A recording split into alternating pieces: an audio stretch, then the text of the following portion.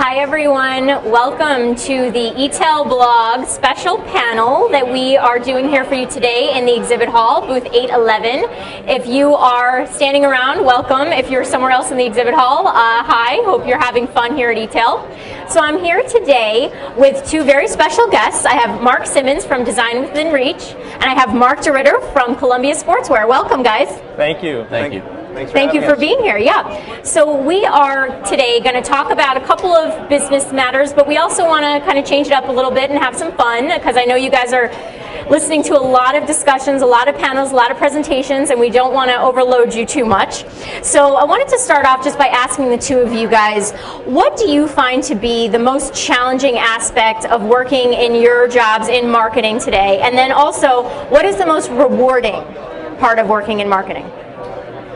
Either Mark, start off. I would say the most challenging right now is certainly finding the right people, the right talent, the right skill set, because it is constantly changing, and I think the theme you've heard over and over this week has been innovation and change.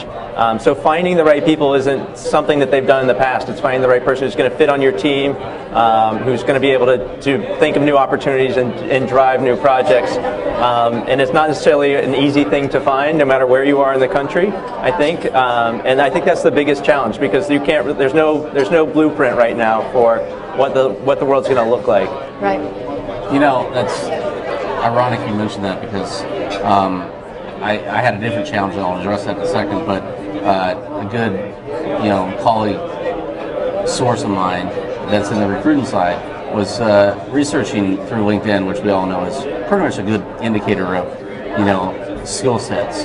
And for the last 3 or 4 years, he's been looking at LinkedIn and monitoring e-commerce as a skill set. Mm-hmm. And we understand the industry is conservatively growing at 8 to 10%. E-commerce overall, and he has been looking at e-commerce as a skill set and seeing that the skill set has increased only less than 1%. So if you look at the delta between 8 to 10% of the growth versus 1%, which obviously the delta doesn't necessarily dictate you need to grow as aggressively, but it's still a big delta. So to your point, the skills out there are a huge challenge.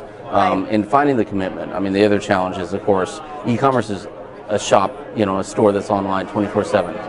It comes with the commitment of understanding that, the holiday, certain times of the year, you're working and you're committed, aggressively. And, to find some individuals out there that are willing to do that, it can be a challenge. What about rewards? What is the most rewarding part of your job?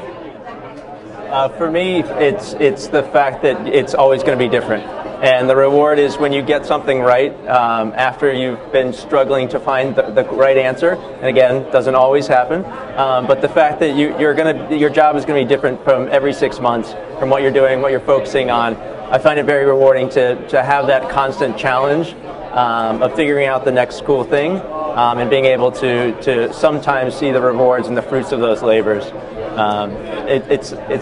It's definitely different this year than it was last year on what the projects are, what the priority is, and then you get to learn a whole new skill, a whole new area of expertise. Yeah, that's definitely also on the same rewarded for me, but furthermore, it's as opposed to where some people look at seasonality and the aggressiveness of holiday as a negative. I love it. I mean, it's what I consider the Super Bowl of retail. Yeah. And I'm a competitor. I play a lot of sports and I want to compete. So this is where the industry fits my personality. Right. I'm sure you're the same way, and so on. And a lot of people in this audience are. Right. You want to compete, and from November to the end of December, it's the Super Bowl. And right. The beautiful thing is, you also quickly understand, are you winning or losing? You can understand that daily, by the hour. Cyber Monday, Black Friday, everyone's on hand, understanding is, where's the data, where are we at? And that's also a beautiful thing. It's not like, traditional marketing where you understand like 2 weeks later, oh yeah, we had a great Cyber Monday. You literally know during Cyber Monday. Right. Are you having a good Cyber Monday? Yeah, it's instant rewards, instant gratification.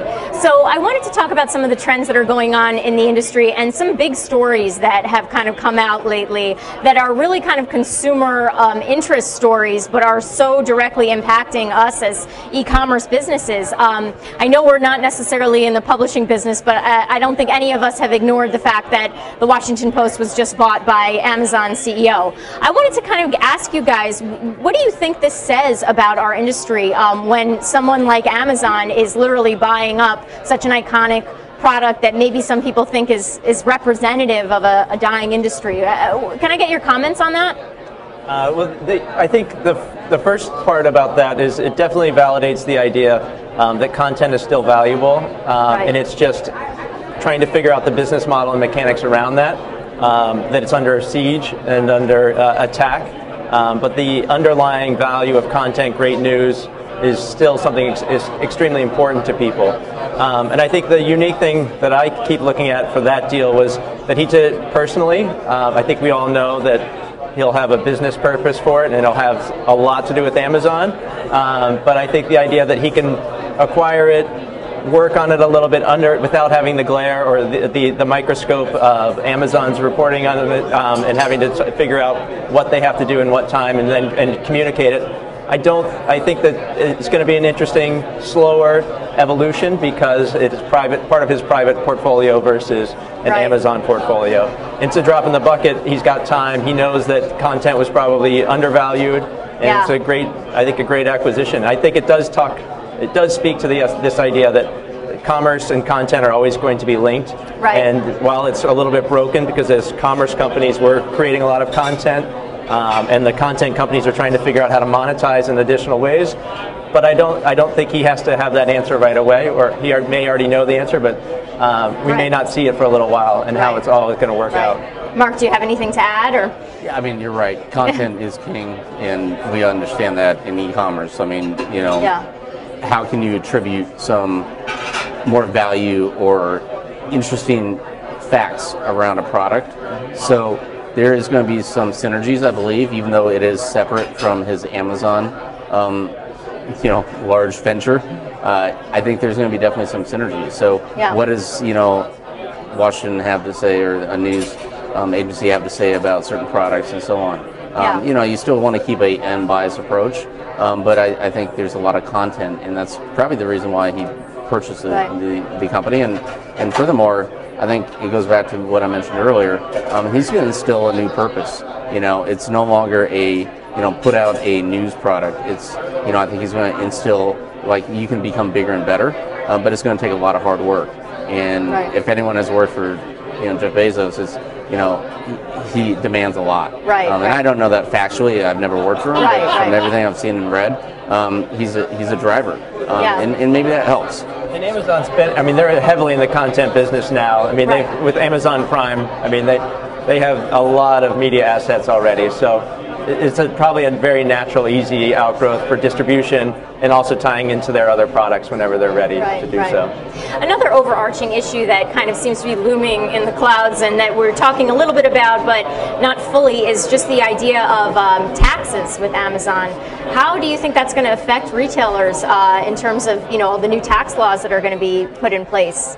Well, I personally, I'm a believer that it's a little unfair for e-commerce pure plays to not be taxing when local retailers are having to do that. And we have taxation in all the states where we have stores, which is about 20 states. So we've been dealing with the issue for a while and competing against online only. And it does impact. We have customers who see a slightly different tax, whether they buy it just outside of a city versus in our store in the city. So there's all these little nuances where it's confusing for the consumer. While everyone loves a deal, I don't think everyone loves the idea of having to work around certain things. So I think a fair, equal playing field is good for everybody, and especially local, smaller retailers. Mark? Yeah, I think the days of no tax are, short and soon to change. Amazon even recognizes that, not to keep bringing them up, but they've started, they realize if they want to do, they day within fulfillment or same day fulfillment. That they need to have distribution houses all over the country. Right. So they're already working with a lot of states around. You know, if we place a distribution house, such as in New Jersey, you know, what is our tax rate? You know, and at the end of the day, though, it's definitely going to come from the federal government around, you know, eventually setting a tax. So, you know, until that time, I mean, people are going to try to take advantage of what they can. Of course. Well, let's get to the fun stuff. Mark, Mark, Columbia Sportswear, I have to ask, what's your favorite place to travel? Italy. Yeah, I mean, just the diversity, similar to the Northwest, and you know, you can be in a great kind of oceanside scene, and then quickly within an hour, you can be in the mountains. Right. And the same with Italy. I mean, you can go to Venice and you know have a great ocean vista and have a great vino or wine, and can't argue with that. Same with you know Oregon, and then of course you know a few hours away you can go up to the mountains. Gorgeous. Mark?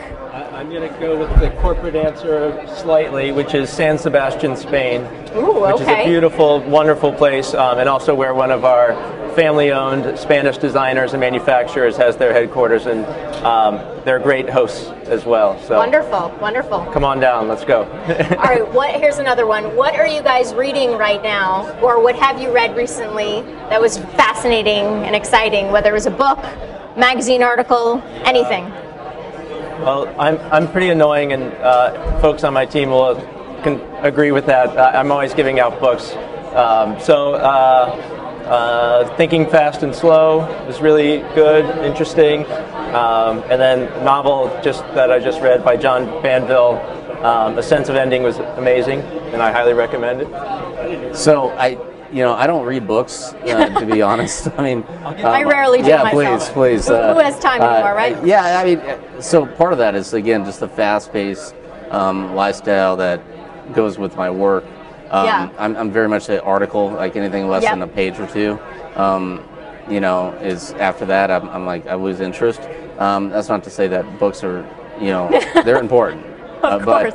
But what I've pals, you need to go to pals. Yeah. So anything recently is typically you know, the most recent article on, you know, on CNN or on the eTail blog. On the eTail blog. There you go. There you go. All right, let's skip to another medium. Movies or TV? What's the best thing on right now, or the best thing you've seen? So this is where you could be reading books. True. Come on, I mean, you can't go wrong with Breaking Bad. I mean, just started. It's the second time I've gotten that answer. I love it. last Sunday, 8 episodes. That's great TV. I don't watch either, so Cincinnati Reds games I watch a lot. All right. We can. That was going to be my next question. Sports teams. Cincinnati Reds, who are sadly in third place and need to figure it out. So because I have my World Series winning ticket in my pocket. Oh boy. Seattle native, can't go wrong with the Seahawks. You know, they got a lot of challenges, but definitely a big challenging team out there for the Super Bowl. Favorite cuisine? Burritos. Ooh. San Francisco burritos. Ooh, yeah. Yeah. Good one. It's a mix between sushi and Mexican. So, everybody loves Mexican. Yeah, I mean, so, but everyone knows sushi too. So it kind of goes back to, like, you know, love the seafood side, but also love. Is there a restaurant concept there, maybe? Yeah, yes, I guess. Double. And what did you want to be when you grew up? Supreme Court Justice. I didn't make it. Wow, you're doing all right. That's aggressive. Well, no, it didn't work. You know, I always envisioned when I was younger as, you know, being more of a FBI kind of secret agent. Ooh.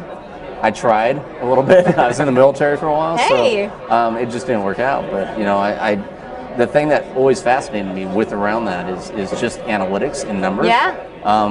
I saw that when I was even younger.